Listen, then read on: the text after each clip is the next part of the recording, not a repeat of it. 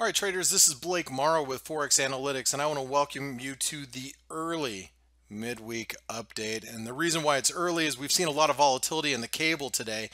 As Theresa May talked about a hard Brexit, a lot of that was already factored in the market. And what we got is we got a case of buy the rumor, sell the news. And you see the pound dollar race off the lows, and we filled gaps, continued higher towards the 50% retracement. We've kind of stalled there, and we can see the pound really making a move, like I said, across the board. If you look at the euro pound, for example, here's a earlier intraday update on the euro pound that we had earlier today. The euro pound actually hit or gapped up on Sunday. We had a gap up, previous support, current resistance. We stalled right there, filled that gap. And since then, we've continued lower. If you look at the euro pound, we continue to fall, even past that gap fill. Now, the thing about the pound is the pound went out at the highs of the day. Okay, you look again at the pound US dollar.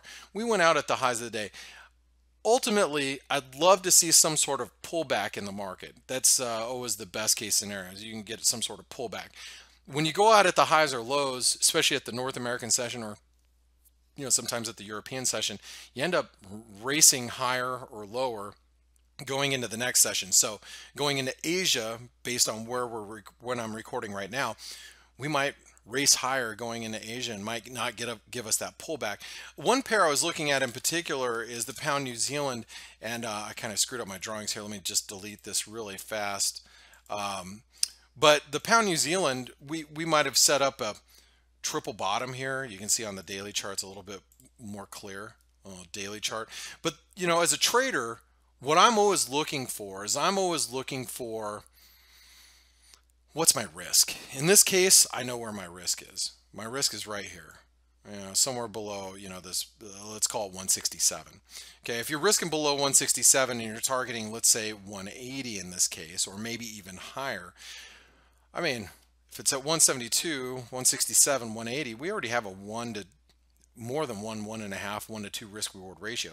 Now, you could theoretically go out and buy it at market, which I don't necessarily recommend, but you have good risk reward even at this point. Now, obviously, if you get some sort of pullback in the Asian trade, something that looks like this, or maybe even in European trade, where the cable can pull back to a better entry point, maybe in this case, maybe something that looks like this, back towards the 50% retracement, that'll give you an opportunity to get even a better risk reward, where you're only risking maybe 1 to make 4.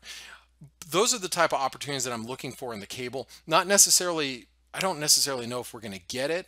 I'm hoping we do, but that's not always the case. Sometimes the market tends to take off without us, and it doesn't do exactly what we want it to do. But anyway, this is your midweek market update from the team at ForexAnalytix. My name is Blake Morrow with ForexAnalytix. Thank you so much for listening in. Have a great session.